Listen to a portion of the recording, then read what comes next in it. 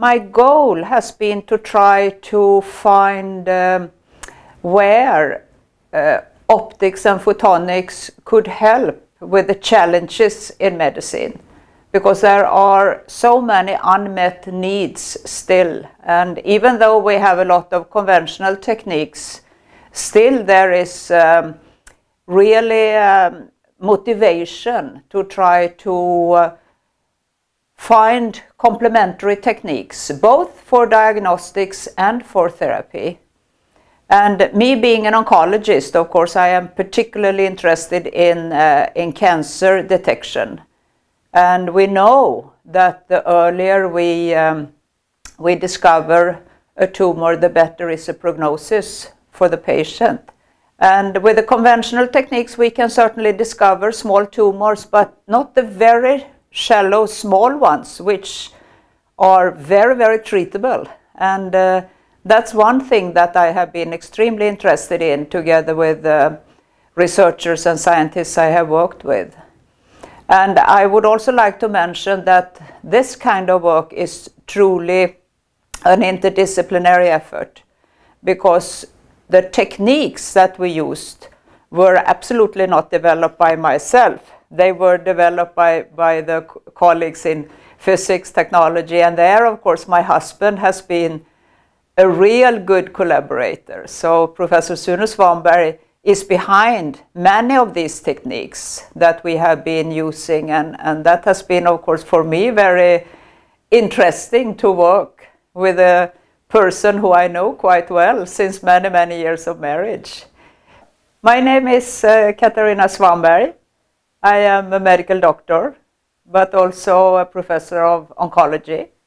My home university is Lund University in Sweden, southern Sweden, and that's one of the largest universities in Northern Europe, actually. We have 40,000 students, all faculties there.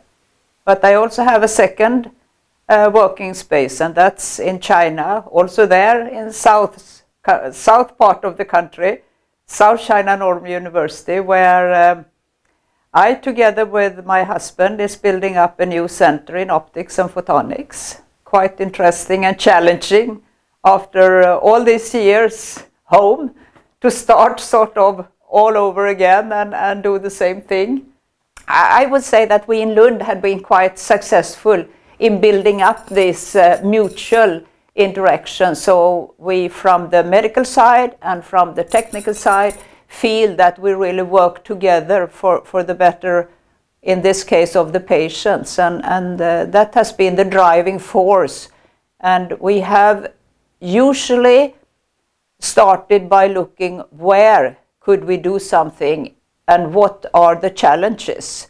So that means that we have sort of a medical pull rather than a technical push, where there are very many good techniques, but we may not know or understand how to utilize them.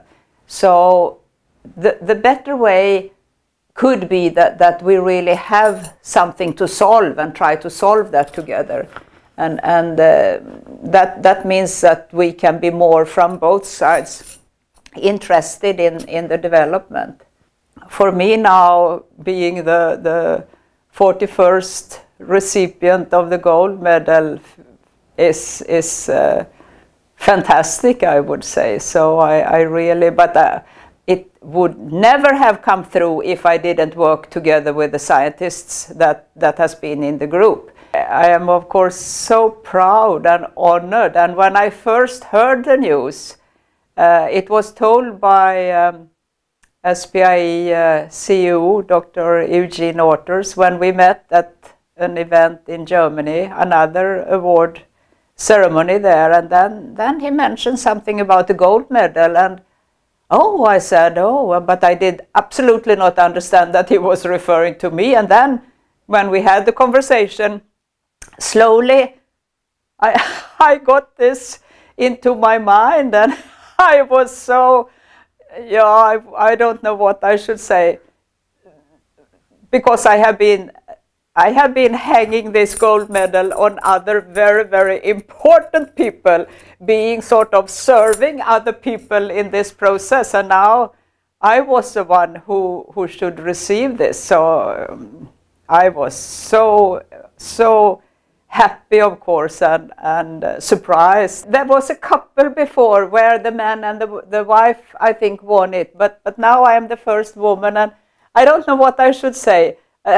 First of all, you could say that how can be that it's the first woman, and of course I feel proud that I am, but you can also you cannot understand why it should not have been any woman before or any female scientist before. But I hope really that now it will come more females, and of course it should not be females because we are women. It should be because we have done something, or we should be compared equally, of course, with men. But it's a little bit strange that there has only been men before, because there are so many clever ladies around.